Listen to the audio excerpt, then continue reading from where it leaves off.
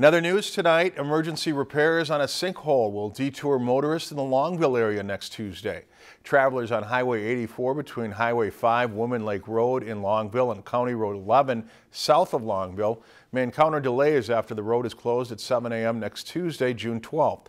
Highway 84 will remain open to local traffic but will be impassable between Glenmar Drive Northeast and Cabin Court Northeast.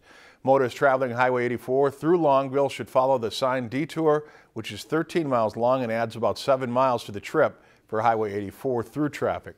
All lanes of Highway 84 are scheduled to open by 6 p.m. the same day. If you enjoyed this segment of Lakeland News, please consider making a tax-deductible contribution to Lakeland PBS.